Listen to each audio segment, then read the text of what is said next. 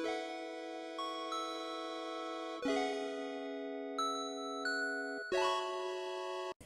everyone, I hope you're doing well.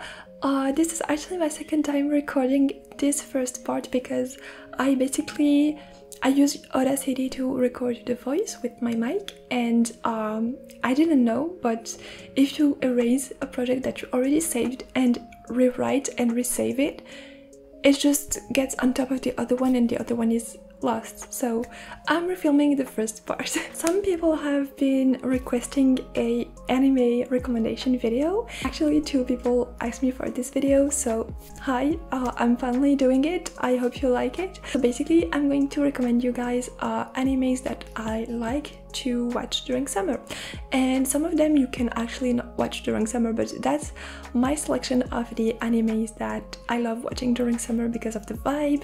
And yeah, I have all my notes here, so I'm going to scroll up because I already did the second part and I'm missing the first part.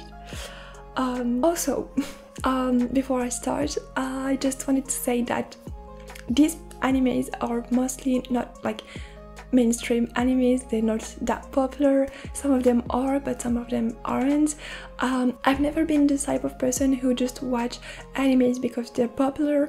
I've never been into Naruto, One Piece, even the ones that just got on Netflix. These I just can't. I don't know why, but it's just not the type of anime that I would watch for some reason.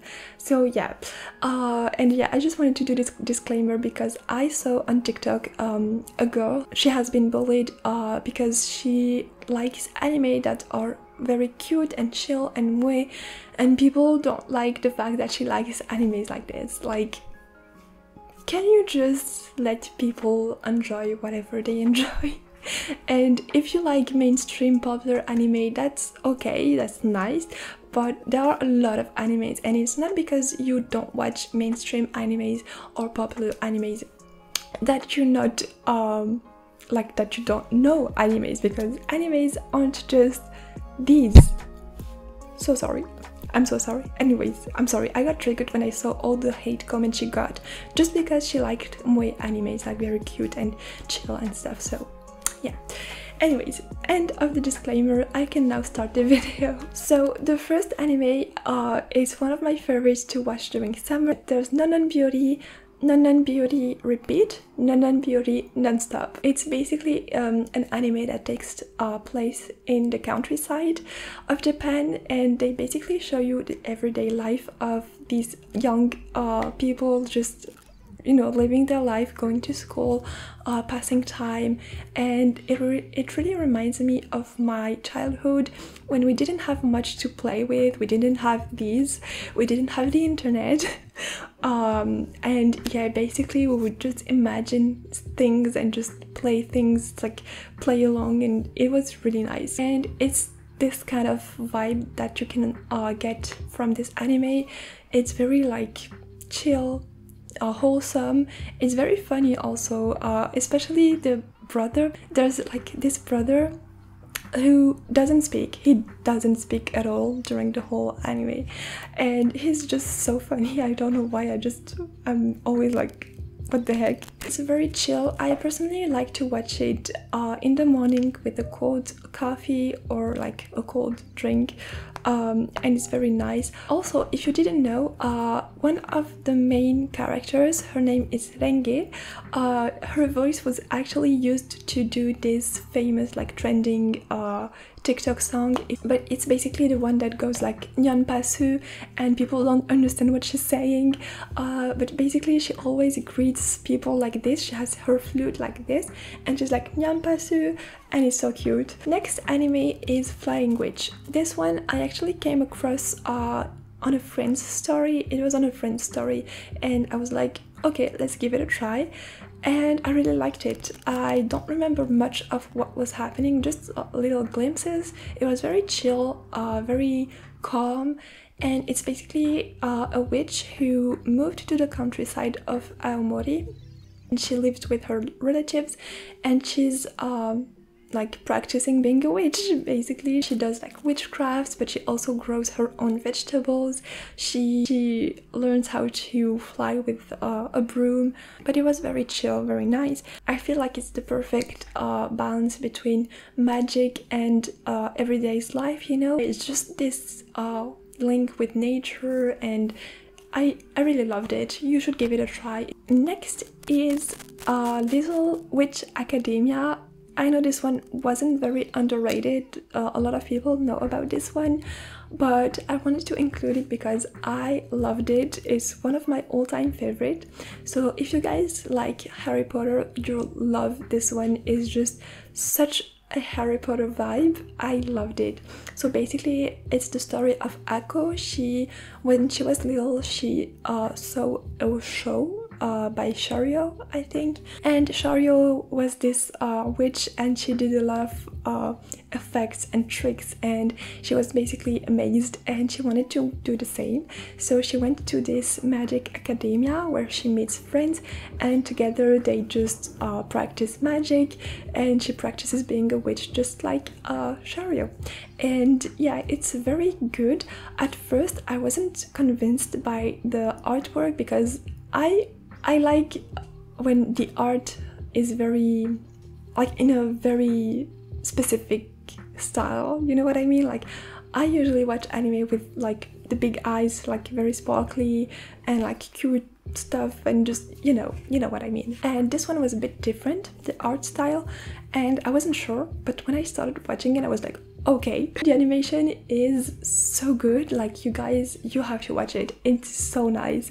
It's so fluid and smooth, and just, it's so magical, and you almost get into their world, you know what I mean? It's very immersive and I love it. It's not something that I would actually recommend watching during summer, but actually maybe during the Halloween season it would be nice. But I think I personally watched it during summer, so I cried at the end, and don't worry, it was happy tears. I like to say this because some people, when they say, oh, I cried during this anime, I know that I'm not gonna watch it because I tend to avoid animes with conflicts, and I'm like, why did you cry? Like, I don't want to cry. I just want to watch a chill, cute anime, you know what I mean?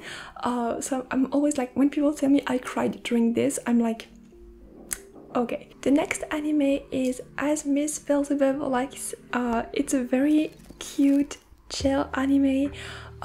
It's a completely different dynamic. It's much more like, not chill in a way that non-beauty would be, but more like, you know, this show that you watch in between things, like if you're eating, or not even, like if you're just bored one summer afternoon and you want to watch something and you don't have anything to watch, that's the thing I would recommend watching, because it's wholesome, it's cute, it's very anime-like, you know what I mean? There's all the stereotypes of an anime, but make it like very cute, kawaii, it's the same word anyways. It's very moe. It's just the colors, I think. Okay, so at one point this was my favorite anime because I loved the aesthetic. It was so me, and even Beelzebub, I feel like she looked like me in the inside. Like, on the outside she felt very like not cold, but more like wise and calm, and when you get to know her, you get to know how she loves like fluffy, cute things. Anyways, I could kind of relate to her a lot. So yeah, that's why it was my favorite, because the story itself isn't that it's not very deep, you know what I mean? I like the relationship she has with Murin, but I feel like they could have went deeper, you know, they just scratched the surface, you know, and I feel like I was left with this weird kind of dynamic between them, and like, I don't know, you don't have to make them be together, but just the relationship between Beelzebub and her assistant could have been a bit better. But it was like very cliche of an anime, you know, like some edgy, the assistant who kind of like, he's like very shy, and she's like here walking naked and he's like nose bleeding, you know what I mean? Like, it's very cliche, but it's a cute anime and the aesthetic is nice and it's worth watching if you like pastel colors, because it's very soothing and it's very cute. So yeah, I'm not gonna lie, at some point I kind of felt bored, and like I remember the 2 last episodes, I didn't watch them until much later. So yeah, I was at some point to get kind of bored because the story isn't as deep as other animes and it kind of gets repetitive sometimes. So yeah, but overall it's a nice anime that you can watch if you're bored one summer afternoon. So yeah. No, I didn't want to do this. Okay, anyways. Okay, so oops, I'm so sorry. Okay, so the next anime is Sleepy Princess in the Demon Castle. This one, I loved it. It reminds me a lot of As Miss Belzebub Likes. It's basically the exact same aesthetic and vibe than As Miss Belzebub Likes, but make it funnier and deeper, you know what I mean? The story of a princess who has been abducted by the Demon King and he keeps her in his castle, and the princess isn't going to sit there. No. She's an actual psychopath, you guys. I love her. She's just crazy. Like, something's missing in her head, and that's what makes her so funny. She basically...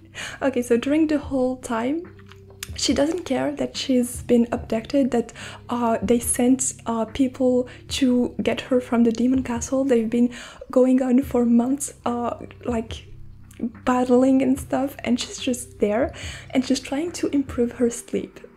The whole anime revolves around her. She has like some quest every day and it's to make her sleep better because she's in this cell and the bed is trash and she wants a better bed. So basically she goes around, she's very smart and she goes around the castle causing absolute mess. She basically runs after demons to cut them open and get the material she needs for her bed, her cushion.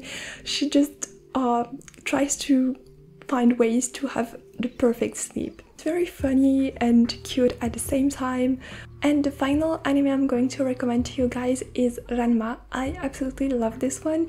It's also one of my all-time favorite. I watched it when I was a kid and I decided to rewatch it now with like in VO, not dubbed, because I watched it in dub, like French dubbed, and it's much better in VO, you guys. You guys probably know that I love the 90s, 80s kind of aesthetic in Japan. In this anime, there's everything to it, like everything from the 80s, 90s, because it's been published at this time, you know.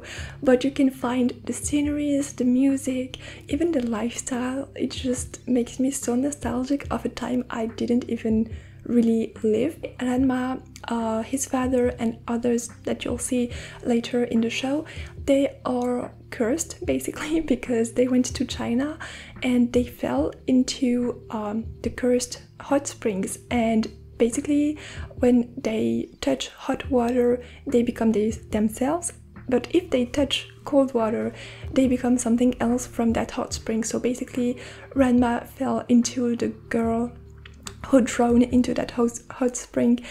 So when he touches cold water, he transforms into a girl, and his father into a panda, and others are also touched by this curse. It revolves around martial arts, but they also focus on his relationship with Akane. It's kind of like a harem. Basically, there are a lot of people who come and claim that Ranma said, like, he promised that he would marry her, but it was his father just saying things, you know. And same with Akane, there's this guy who always wants to be with her, and basically the two, they also have external characters trying to, you know, Kozumes, and I really like how their relationship is, actually care about each other, so I really like the relationship. That's basically it for my recommendations. I still have a lot of animes to recommend. Some of them are actually, I think, just Nananbyori, the 3rd season, and Ranma I haven't finished yet, so no spoiler please. I still have a lot of animes to recommend to you guys if you want. But yeah, let me know if you want another video like this one, and I'll try my best to do it for you guys. I love recommending things. I feel like it's gonna be boring because my taste is very different from everyone, I feel like. So yeah, I hope this video helped you and maybe you found some new anime to watch during summer break. I'll see you very soon. Please take care. Bye!